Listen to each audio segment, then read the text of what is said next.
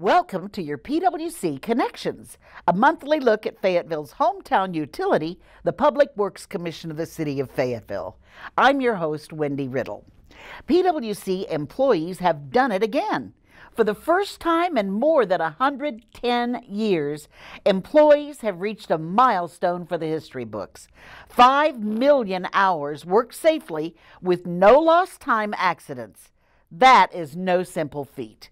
Members of the PWC Safety Committee will explain how such a monumental achievement was reached in today's Spotlight on Safety. Have you ever wondered, how on earth does that thing work? Or perhaps you've thought to yourself, I wonder what's going on over there, when driving past a PWC facility or unique-looking piece of equipment? Well, wonder no more. In today's edition of How Does It Work, we'll explain how lift stations function and get a close-up look at PWC's service truck. You know, Christmas is just around the corner. Are you ready? If not, the Junior League of Fayetteville can help you get into the spirit.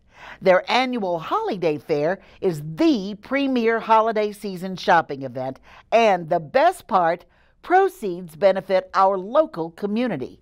Get the details in today's Community Connection. We are so excited to tell you about several new customer incentive programs. Get the lowdown on lowering your monthly utility bill while earning bill credits at the same time in today's Conservation Corner. All that and Gabby too, so stay tuned.